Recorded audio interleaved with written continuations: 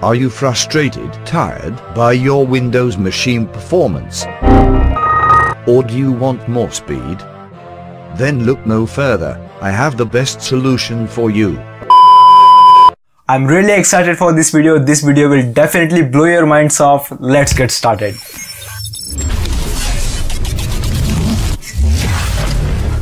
Hey, what's up guys, this is Varun here, back again with another amazing video for you guys. In this video I will show you how you can debloat your Windows 10 and make it super fast. For demonstration I will use my friend's laptop. I have that over here, and without any further delay, let's get into it.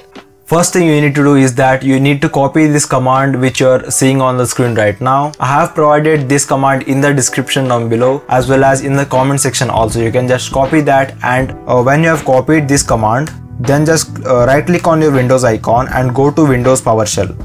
Once you're here, just paste that command and click on enter. While doing this, your PC must be connected to the internet. Mine is connected, you can see right over here. Once the code runs, you'll get this user interface. Now just click on remove all bloatware. Actually I found this on GitHub. I will provide the GitHub link in the description down below. If you want to know more about this program, you can just go to that link and learn more about that. This command will remove these apps which you are seeing on the screen right now. If you use any of these apps, don't worry.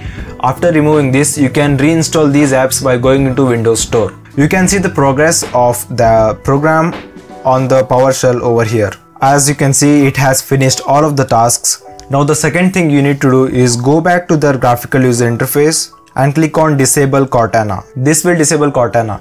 If you are using Cortana, then I will suggest you to disable tasks and disable bloatware rec keys. This will also do the same thing. Once you have done that, next you need to click on stop Edge PDF takeover. Then if you are not using OneDrive, you can uninstall it, and that's it. That's the 80% of the process. Rest 20% I will show you in just 1 second. Once you have done that, you need to go to this link in the description down below and download this Windows Update Blocker. Once you have downloaded that, just extract the files and double tap on the WUB icon. Just click on yes, and now you need to select disable updates and make sure this check mark is checked and click on apply now. This will disable the automatic update of Windows. The main advantage of doing this is that this will stop any unnecessary changes that might be happening to your Windows when it is automatically updating. Whenever you want to update your Windows, and if there is a major update coming on Windows, then you can just go back to this app and click on enable updates and click on apply now.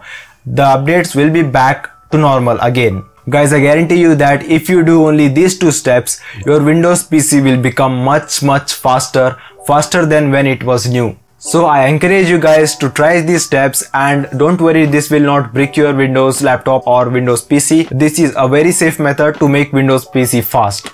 If it worked for you, I know it will definitely work for anyone who tries this. Then put a comment down below saying it worked. And if you like this type of straightforward no BS videos, then do subscribe to the channel and hit that thumbs up button if this video helped you. And until next time, take care.